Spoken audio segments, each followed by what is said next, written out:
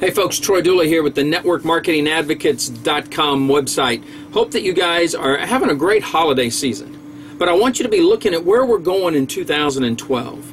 You know, as I've strategized this month, looking at the 1990s, the 1980s, looking at the first decade of the 21st century, I've started to be able to put some things together. Now, it's all subjective. It's a prediction that we don't know that this is going to happen. But I have an idea that I'm going to be close. First thing, I think weight management, what we knew as weight loss starting out, has now become bigger than that. And I believe we're going to see it dominate into 2012. Not just in the United States, but I think now internationally. And the reason I'm feeling this way is because I'm seeing other companies now come into things, and they're starting to bring out new formulations. They're bringing out new delivery mechanisms. They're trying to create something that is customer-centric, that is not driven just by the distributors. Anytime we see this happen, we see great products come out, we see creative minds, we see science get involved. So I think we're going to see that. I also think we're going to see some growth in some side sectors off of weight management, the fitness arena. You know, Team Beachbody probably is well, actually their parent company, Beachbody, is probably one of the largest and most successful video weight loss companies out there. Well, I think we're going to see Beachbody continue to grow. I think that we may see some other personalities. Billy Banks may get back into this arena, and I think we're going to see companies like Crystallis Fit start to really come on strong. Once you've lost your weight, what do you want to do? You want to create something better. This is going to have a domino effect into the fitness arena. It's going to have a domino effect into the skincare arena, into the cosmetic arena. It's going to be a phenomenal thing to watch in 2012. Looking at some of the other sectors that are out there, food and coffee. I believe that once people start getting healthy, they're looking at their weight management, they're looking better, they're going to be looking at what type of food, what type of tea, what type of coffee. I know I was reading Clean Living magazine yesterday, and they were talking about one of Arbonne's coffee. So I believe we're going to see this trend. Right now we've got billion-dollar businesses joining us. Rastelli Food Group launched Rastelli Direct a little under 2 years ago. They're starting to come on strong. They have organic foods. They have high-end premium foods. I believe we're going to see this. We also, with companies like Rastelli, who are not focused so much on the organic side, they're focused on the busy lifestyle. They have a lot of prepackaged stuff. I believe we're going to see the food industry grow. Coffee, I believe, could be the next billion-dollar industry out there. It is huge outside of network marketing. We have one good solid company in network marketing, and now we have Longevity, who merged with Javolution, where they own their own roaster. So I believe in 2012 we're going to see some stuff happening there. Jordan Rubin, who owned Garden of Life, just launched Beyond Organics, a truly focused lifestyle company on organic living. Well, if you're in weight loss, this is just a blend over, and I believe you're going to see that. All these sectors that I'm talking about right now are blended together in one facet or another, which means there's going to be some synergy, there's going to be some growth. I believe we'll see in 2012 the first organic weight management system. I believe we could actually see a purely chemical-free organic type of skincare that's going to be coming out, because the skincare companies are also looking for a resurgence in growth, a resurgence in that energy. We just have to wait and see what happens there. I believe in the utility sector. You know, that energy, telecom, stuff like that, man, they've just had a crush together in the last couple of years. It seems like that the energy sector was starting to rise, the telecommunication was starting to go down, and now some of these companies have realized there's synergy here, let's do some things together, and that's a plus. After all the telecom wars went away, we saw that ACN, 5Link, Lightyear, were the three big ones, and we've got Vitel, used to be Vitel Wireless, I think it's like Vitel Business Solutions now, starting to come on strong. You know, all those other companies kind of disappeared, and I predicted that last year. This would happen, you know, and that's what I'm seeing. Now the thing is, 5Link is breaking into a little bit more of a different core. They're going into the business services, merchant services, VoIP at a business level. ACN's going into the energy sector.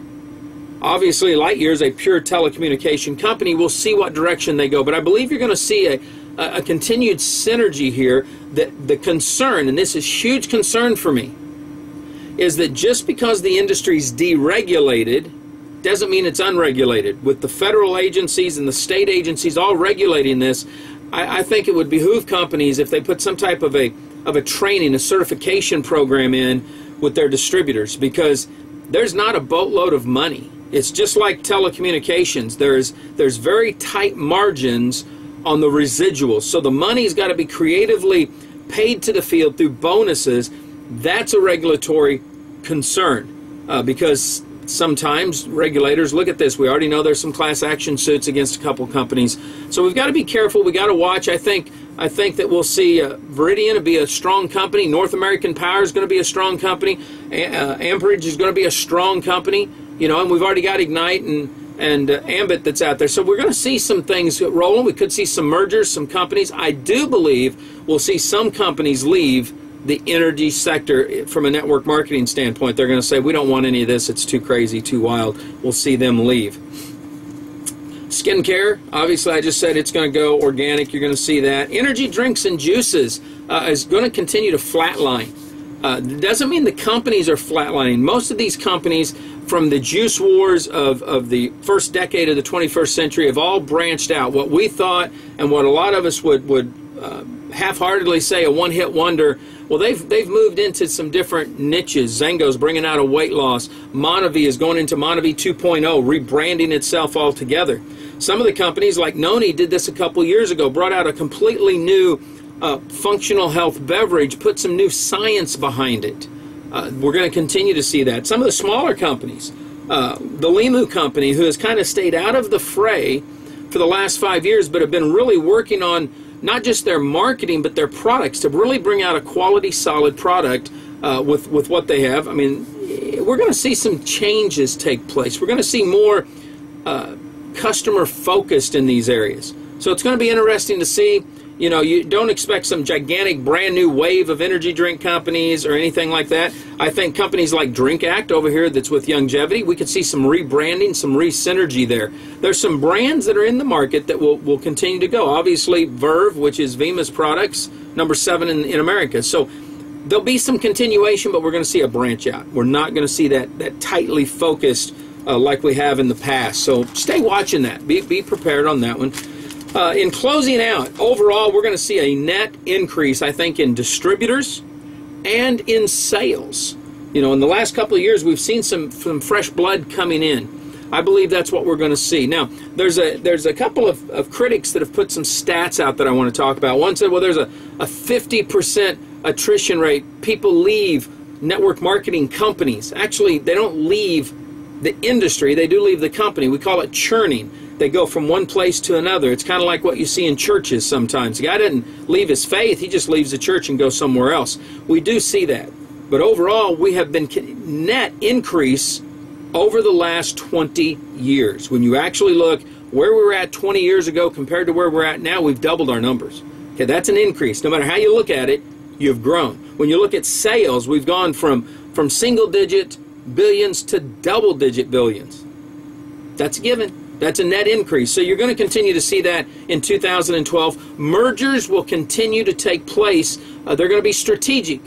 And the reason I say this is because I believe companies like Longevity, who have really created, I guess it's AL International now, they have been creating the cloud. I mean, we're going to do a complete review on them, but their concept of the cloud network marketing concept is theirs, and they've done a phenomenal job to it. But what we're going to see is we're going to see some U.S. companies merge with some international companies, and it's going to be for a twofold purpose. It's going to be international companies that are wanting to penetrate the U.S. market without startup costs. It's going to be U.S. companies wanting to go into the international companies and get those licenses without having to go and invest the money themselves. They can just go buy up the whole distributorship, the whole company, the whole kit and caboodle. We're going to continue to see that. We may also see some shifting in some of the rules and regulations. Looking at what the DSA has done with the code of ethics, I believe they're going to be focused really heavy on tightening up some areas to differentiate a true, solid, direct selling company from those that are pyramid schemes or Ponzi schemes. And that's the issue that I see with critics a lot. You know, there was only 58 brand new companies that joined the DSA or applied to join for the DSA in 2011. Thousands of companies are predicted to have launched, and I can name quite a few of them, hundreds anyway, that called themselves network marketing. They use a multi-level compensation structure, but they were pyramids. They were not legitimate direct selling companies.